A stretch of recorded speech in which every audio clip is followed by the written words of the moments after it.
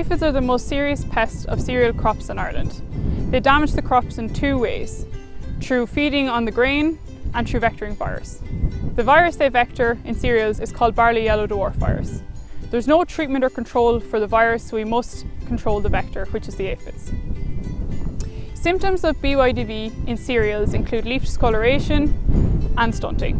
It also includes reduced numbers of tillers, grains per ear, grain weight and root growth. Yield loss due to BYDV can be substantial.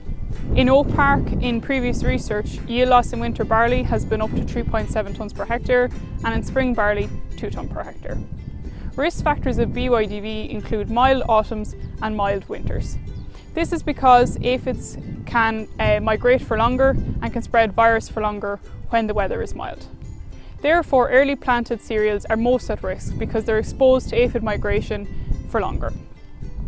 So what is our control approach? So for early sown cereals, which is September sown cereals, the crop is seen to be at high risk. Therefore, it may need 2 aphicide applications, one at the 2 to 3 leaf stage and one in the first week in November. For October sown cereals, generally they're seen at a lower risk and they would need at least 1 aphicide in early November.